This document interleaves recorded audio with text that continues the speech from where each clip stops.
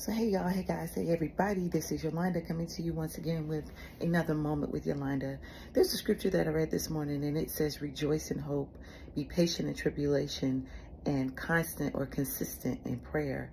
And I really feel like a lot of people need hope, especially during this time of year when, you know, a lot of people are celebrating, but for them, it feels like there's nothing to celebrate. It feels like they're alone, they're isolated, they're inundated with problems and circumstances in life and life's happenings.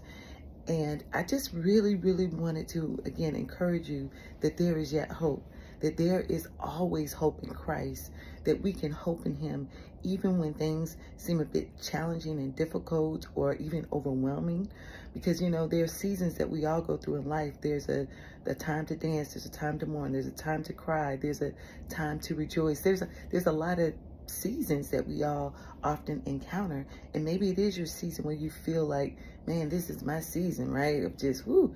But I'm here to let you know that you can still rejoice in hope.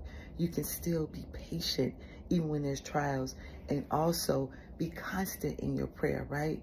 Constantly praying to the Father and communing with him and asking him and just being real with him. Like, you can talk to him just like you talk to me. You don't have to you know, put on any type of religion, so to speak, but you can talk to the Father, you can talk to him and have a conversation with him.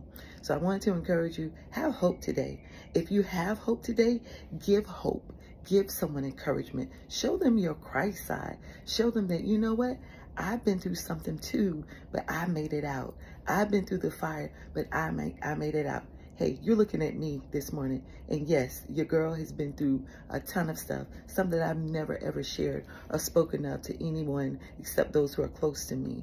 But God has kept me even in that, and he's been constant and consistent about his love towards me. Hey, that's what he has for you. He's constant and he's consistent about how much he loves you. So be hopeful today, be joyful and rejoice today, and be constant in prayer, because our Father loves you even when it's a trying time, or when it's a time of celebration. He still loves you. All right, so be encouraged. This has been another moment with Yolanda, sharing hope, the hope of Christ, the hope of glory with you. All right, have a wonderful day, y'all, and thank you guys for watching my channel.